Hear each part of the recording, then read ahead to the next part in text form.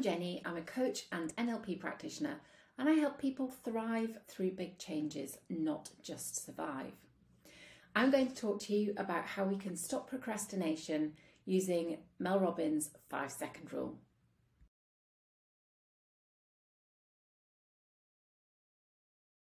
Knowing what to do is easy. The information is everywhere.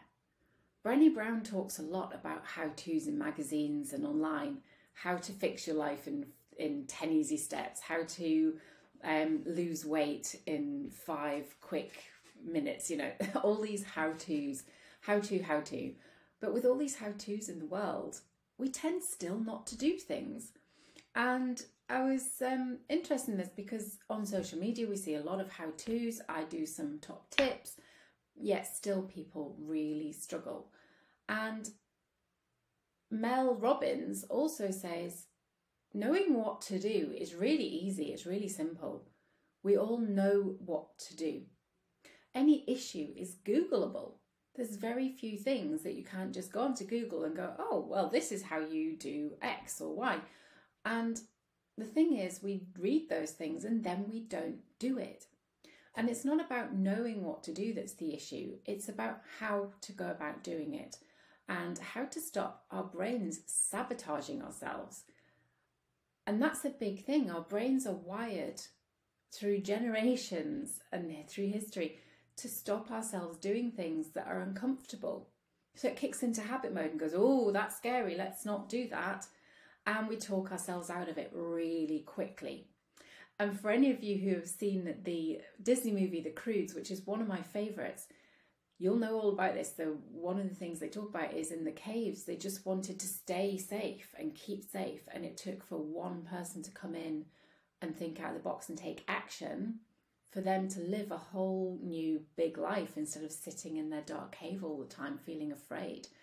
So taking action is the thing that pushes us forward in life. But how do we take action when our brains are wired to stop us doing just that? So how do we get over that?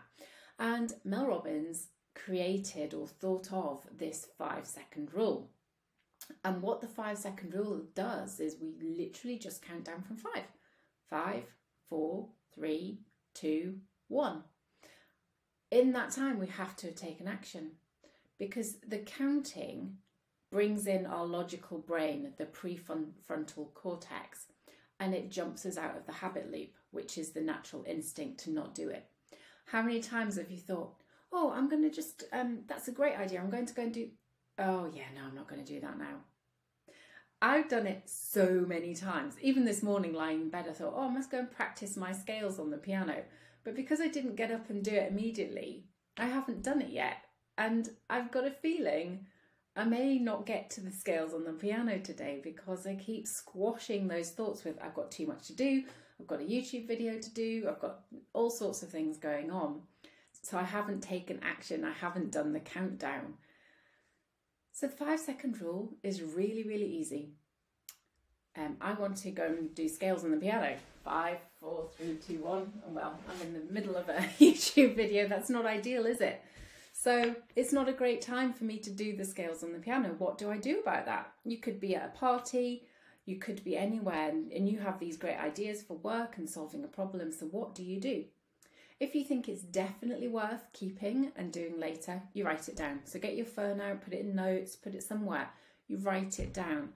The action, the taking action within the 5 seconds of writing it down will get your logical brain into gear and thinking and get you to do that. So if you're worried about, oh, well, I come up with all these ideas in the shower, I can't just be taking action.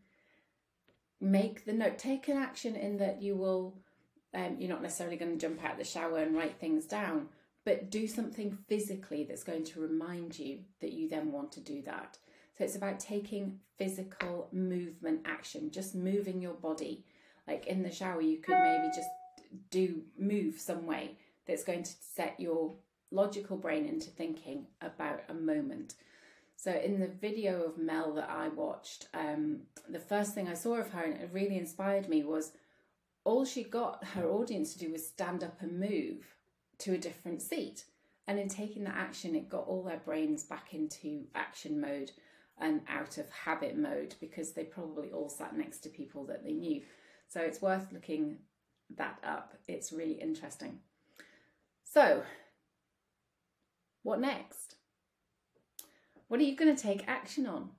How many things have you thought, oh, I must do that, and then you just change your mind and you've talked yourself out of it? I do it all the time. So what is the next step for you? Try the 5-second rule. See how you get on with it. And I'd love to know in the comments what you think, whether you've tried it yourself, because you might already know about Mel. So tell me if you've already tried it and if it made a big impact on your life. I am doing it this week. The more you do it, the more you get used to it. It's like anything with changing habits. The more you do the countdown, the more your brain goes, oh, we're counting down. We're going into action mode now. And that's what happens. So try it every single day. If you're putting something off, like doing your YouTube or your social media, or contacting a client, or looking at the plan that you've chosen but you've not actually done it, whatever that is, whether it's calling a coach today, it could be calling somebody to change your life and you've been putting it off for years. Lots of my clients call me and they go, oh yeah, I've been thinking about getting a coach for years, but I've never done it. So if you've been thinking about having a coach to help you get through your life stuff and you've never done it, apply the 5-second rule.